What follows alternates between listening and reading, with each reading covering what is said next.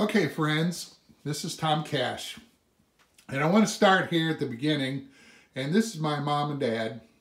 Years ago, my dad was a really bad diabetic. He had 2 amputated legs, and it all started, the problems of his diabetes started when he stepped on a nail and his hospital bill was over $50,000. And this was actually in the newspaper.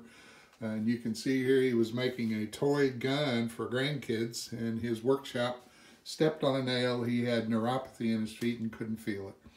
So at that time, he had been collecting political buttons for quite a while.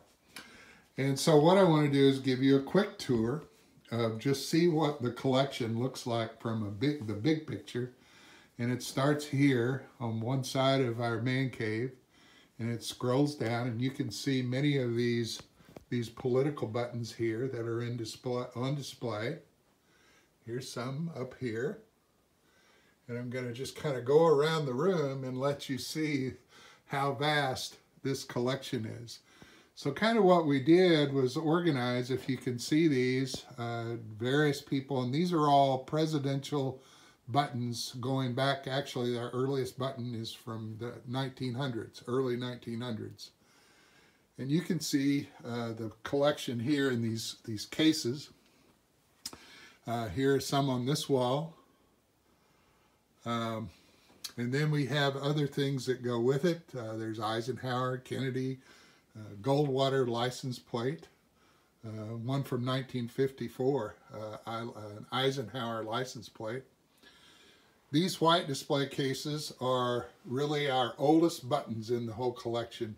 And you can see right here, see the one that looks like a bug right there in the center? That's called a gold bug, and that was from right at the turn of the century.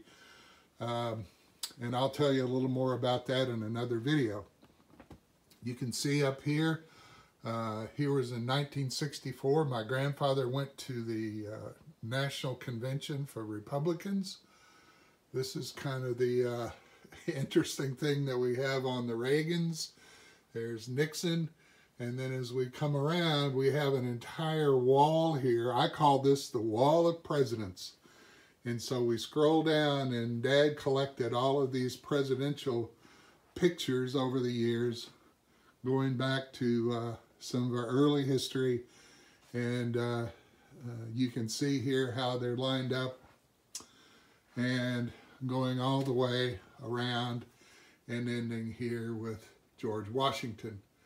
So that's the basic overall tour. And let me just kind of scale back, and you can see our whole man cave here in this very large room in our basement with Dad's political collection. So future videos will give you a little more detail.